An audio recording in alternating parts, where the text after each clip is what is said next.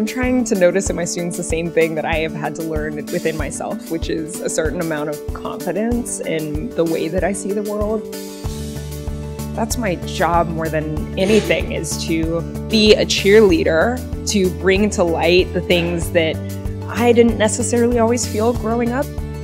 So I wasn't necessarily told that my way of seeing was valuable because it wasn't hyper-realistic. I'm not good because I'm making these color field paintings. It's like, no, we're talking about completely different things. Your goal is within your own practice.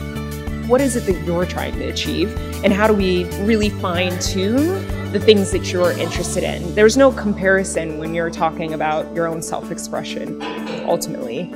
I'm just, again, another vessel. I'm not here to tell them what's right and wrong. And I start the class by saying, I don't know everything. I didn't go to art school. So I have to be honest with you guys about that. But what I can do and what I promise I will do is help you find the answers that you're seeking.